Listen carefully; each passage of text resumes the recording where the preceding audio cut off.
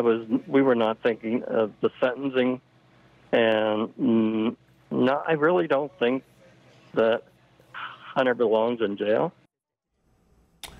Bennett Gershman is a former prosecutor. He's now a distinguished professor of law at Pace University. He joins me now. Good to have you on. I mean, first, often with cases like this, stories will mention what the maximum penalties are. Do you agree in this case that it is far more likely, especially given he's a first-time offender and the nature of these particular crimes, how seldom they're prosecuted individually, that he will receive, when sentenced, a far lesser sentence? Oh, I think it's impossible for the maximum sentence to be called 25 years. Now, typically, when crimes are committed all part of the same event or occurrence, the punishments are overlap. They're not added onto each other, which is what the 25-year number does. So the maximum punishment really is 10 years. And given the fact that he is a first-time offender, given the fact that the government made a plea deal with him not too long ago where he didn't spend any time in jail, it's very, very likely that he will not receive jail or significant jail. And I would say probation is very likely, in accord with the comments that this juror expressed. The special counsel David Weiss gave brief comments following the verdict, and he said that Hunter Biden, in his words, should be no more accountable than any other citizen convicted of the same crime here.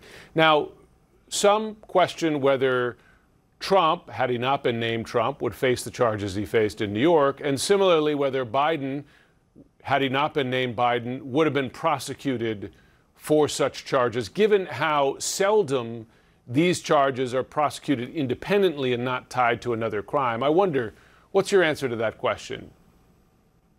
You know, Jim, it's hard to speculate on what the name mattered.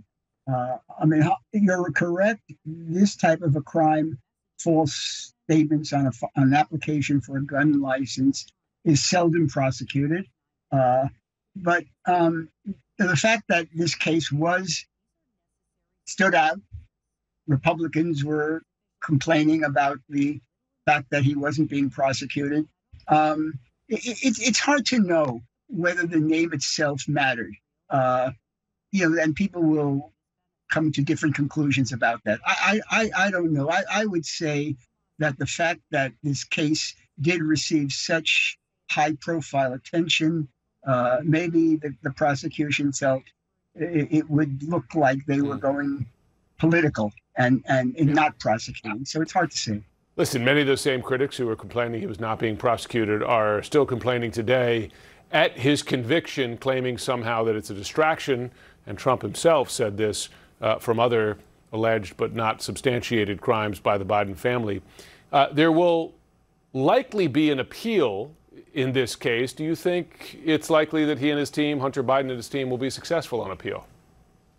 Yeah, Jim, most appellate courts, when they review cases, will frequently say that no trial is perfect. All trials have mistakes and errors. As I saw this case, and it went very rapidly, I didn't see any significant issue that might matter on appeal. It seemed that the evidence by the prosecution went smoothly. It seemed that the defense put in their case. I didn't really see any significant problems with the case itself.